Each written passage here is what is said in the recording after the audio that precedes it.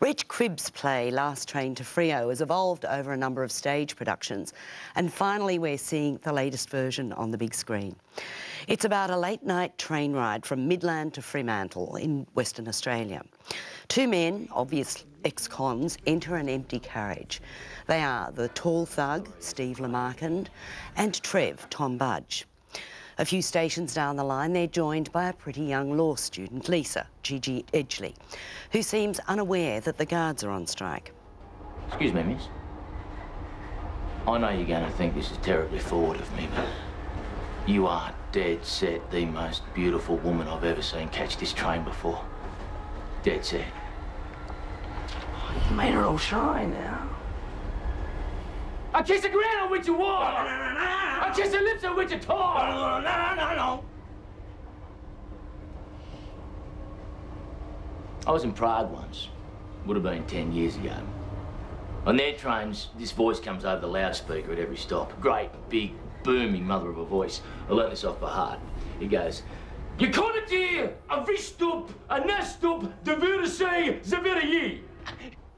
The taunting and seducing of Lisa by the thugs notches up the tension. The relief when two other passengers, Maureen, Gillian Jones, and Simon, Glenn Hazeldine, get in the carriage is palpable. This fine new Australian film portrays the distances between lives lived in this country, but ultimately it's about love and loyalty. It's distinguished by really terrific performances from the ensemble cast of five, but Steve Lamarcand is a knockout. The tension that builds in that carriage over the course of the film is absolutely compelling. Director Jeremy Sims, working with cinematographer Toby Oliver in that confined space, works wonders. Shot on HD digital video, it looks amazingly good. The ending is perhaps a trifle too neat and in retrospect rather unlikely, but it didn't matter to me because taking that journey was so riveting and interesting and real. David? Well, real is probably the last word I'd use to describe this film. When you film a play, there are obviously two main ways of doing it. You can either open it out and make it a completely new cinematic experience, or you can do what Jeremy Sims has done here and film the play more or less in real time on one set and keep a theatrical experience. And I'm told that on the stage it worked.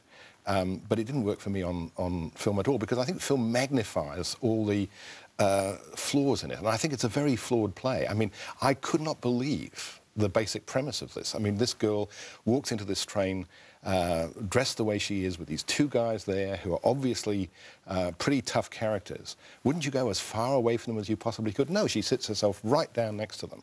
And even later on when they try to explain some of this, it becomes even less likely. But David, I mean, every piece of cinema is about an unlikely situation. And it's whether you create the believability within that frame. I mean, for me, I was sucked in. I didn't sit there, but I agree with you. If you question those things at the beginning, then you're not on track from the start. On track, to put it mildly. Yeah. No, it's true. I mean, I wasn't on track from the start. I just thought this is, I wouldn't say nonsense, because it's not. You know, it's a serious drama, and even though the acting's a bit theatrical, it's a well-intentioned piece, but it just didn't convince me one little bit, not one bit. Well, it did me, you know. I mean, that's amazing that we have had two such different experiences with this film. I'm going to give it 4 stars. I thought it was terrific. I thought it was very old-fashioned too. I'm going to give it 1.5. Get alive, Claysbro! Sit down. Doors closing. Doors closing.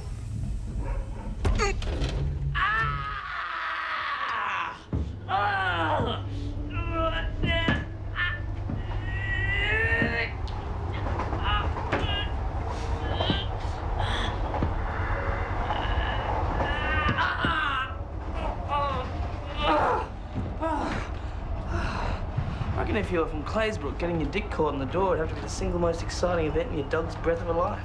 Want to see my dying fish?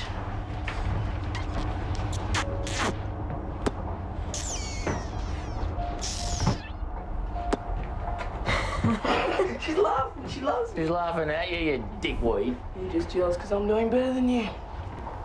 Last Train to Freo is screening around the country.